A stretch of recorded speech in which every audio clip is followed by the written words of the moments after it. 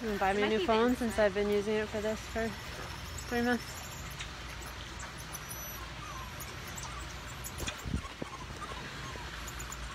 I can't. Get me.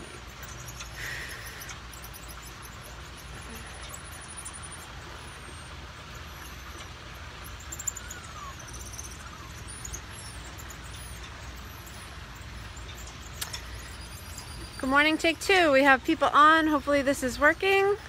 Get some thumbs up or comments. I would be really sad if this doesn't work. This is going to be an awesome keeper chat. Yay! Tegan, is it working?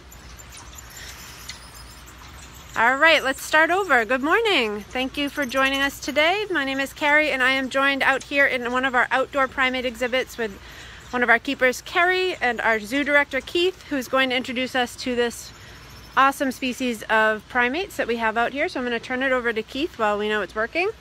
Who's going to tell you more about these guys? So we're here, right now we're in what we call our outdoor rainforest exhibit. We opened up Rainforest Rivers and Reefs in July 2017, and many people have been through and seen the amazing habitats we created inside. We have also created a very elaborate chute system that allows the primates to not only enjoy the inside habitats, but we have access to the outside habitat seasonally. And since we got a beautiful 60-degree day that's sunny today, we have our Goeldi monkeys out. Out in this habitat today as well. We have this species of monkeys, a vulnerable species from the western Amazon sections of Brazil down through Bolivia. And it is a very unique species. It is the largest group of primates we have here at the zoo. How many do we have in this group right now, Carrie? We have a family group of 8. So we have mother, father, and 6 offspring. This is the largest family group of Goeldi monkeys in the country, in any zoo in the country right now. This is an incredibly large group. Mom's youngest baby right now is about 5 months of age, and she's likely pregnant. Do we have an estimate when she's going to give birth again? Usually in July. So she should be giving birth in the next 2 months or so, 6 weeks to 8 weeks. Grow in this group even further, but this is a great species of primate. Great, so as always, if you guys have questions about the species or for the director or about primates, feel free to put them in the comments. Do you want to talk a little bit about why we have such a large group? What is the reasoning there? So these guys live in an extended family group. So basically what happens is the mother and the father, they have offspring. With Goeldi monkeys, it is a single baby that is born at a time. They are in a family called the Callitrichids, also called Callitrichidae, and they're the only species that regularly only has one birth. Usually it's twins or more that are born with Callitrichids. These guys are fairly unique in that they only give birth to a single young. Part of the group process is that the kids in the group, they stay with the family group for several years, and it's very important because they learn how to raise their own families by learning with their offspring. So in addition to mom and dad carrying around the babies when they're young, the kids in the group also take turns carrying around the babies as well. We just happen to have a very successful group here. We have a lot of experience with these types of monkeys here at the Buttonwood Park Zoo, and we just have had great success. One, because of the habitats we've created and the expertise we have on staff, and also because we just got a great group of monkeys and great parents for this species. Now, how long would their offspring stay with them before they'll eventually move on? Usually they're going to wait until they're about sexual maturity. That's going to be about 4 or 5 years of age, a little bit beyond sexual maturity, but typically even in a wild setting they're going to stay 4 to 5 years.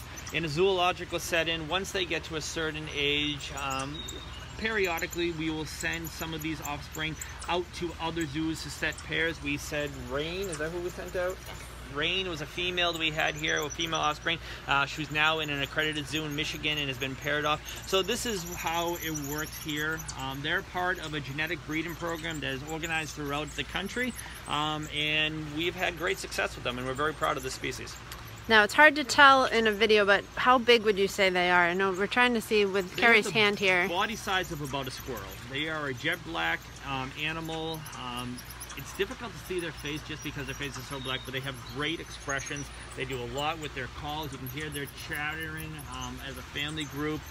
They stick their tongue out at us a lot, but they are about the size of a squirrel.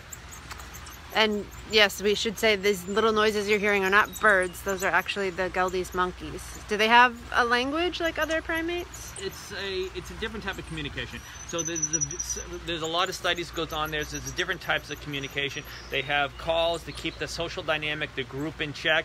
They have calls they'll use when one of the family member gets too far away. They have a bunch of alarm calls, and there are different alarm calls. Alarm calls is where one member of the group sees something dangerous or something as a threat and makes an alarm call to let everybody else in the group knows.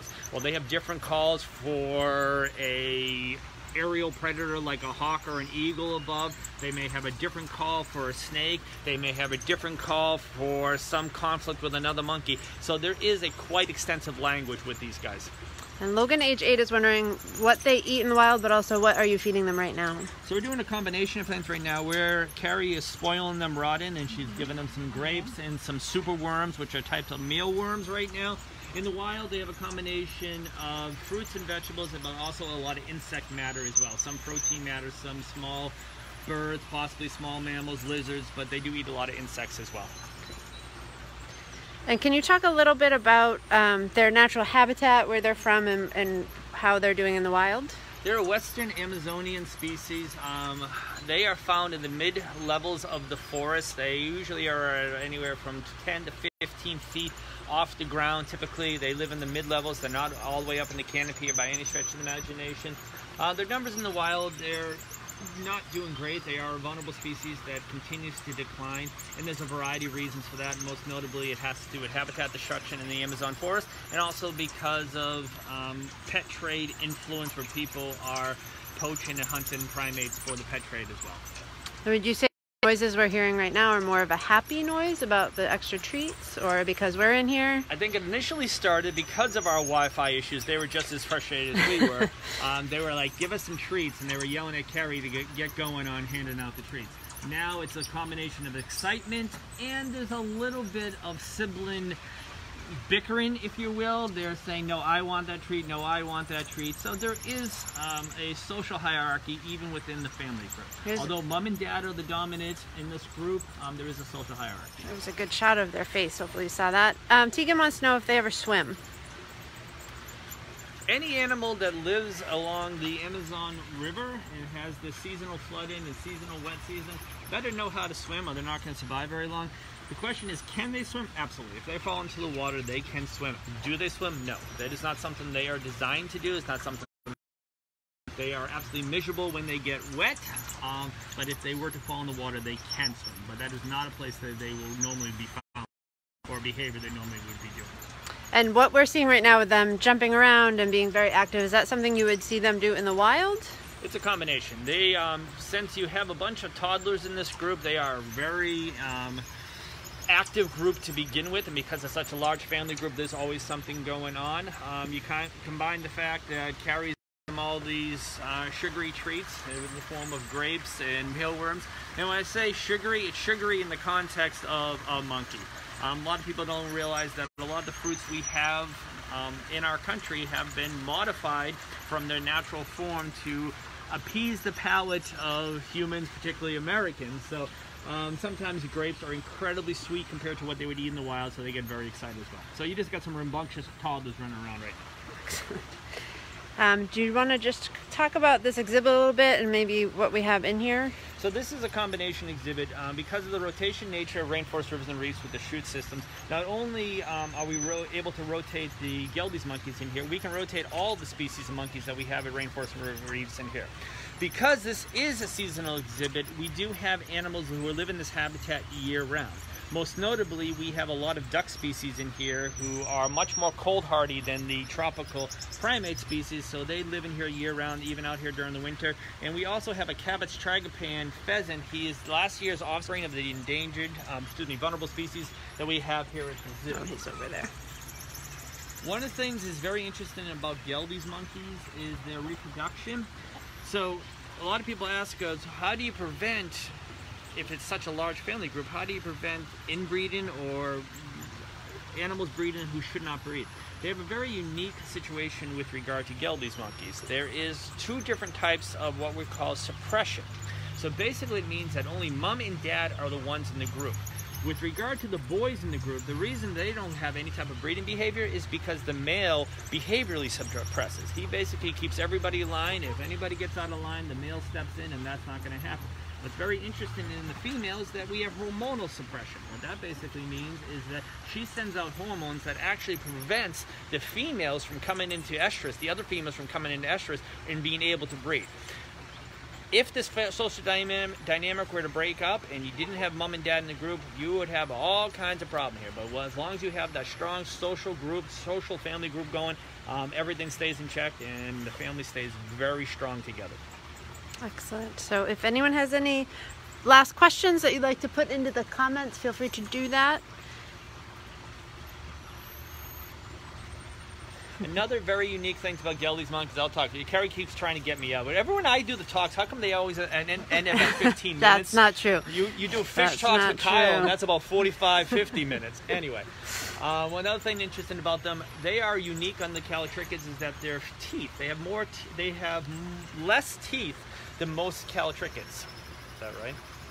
I'm thinking for a second. Yes, they have less teeth for more callitrichids. I get a break. Whereas most callitrichids and most New World primates have 36 teeth, these guys have 34 teeth. They have 2 less teeth. So that is one of the interesting things about these guys, and combined with the fact that they have singular birth. All right, we had a question about their jumping abilities. How far can they jump? Why are they so good at jumping? They live in the forest, which is full of trees and vines and all kinds of good stuff. So they're incredible jumpers. People look at their tail and they go, can they hang from the tail? No, that is not a prehensile tail. They cannot hang from the tail, but having a long tail like that is incredibly valuable for balance, particularly when they are jumping from branch to branch. They're just designed for a tree environment. They rarely go to the ground. They never go to the ground in the wild. So this is something that they are doing. That do very well here in this habitat. And again, with all these rambunctious juveniles and toddlers in here, they are jumping all. If you notice this slowing down, that's because the bellies are getting full. For all you children out there, think about eating a big meal and then trying to go jump around. You get kind of tired after a while. We had a question, Carrie, maybe you can answer. Do they have a favorite keeper? I don't think so. Like most of our animals, I think whoever has their favorite tree is their favorite for that particular moment. These guys do like their fruits, they love their grapes. They also do usually like insects as well. So whoever's bringing those in. How much do they weigh?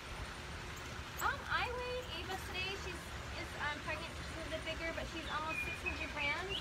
The other guys are probably about 450 grams. And our smallest one, who I also weighed today, weighs about 250 grams. Do you want to talk a little bit about the training you do with a species like this? Sure. So we pretty much train these guys almost as a group. A lot of our training is just scale training. So we are able to shoot these guys around and get individual voluntary weights on everyone. We're also train them to just shift for us. So just getting them all the way outside from indoors takes a little bit, but we do that.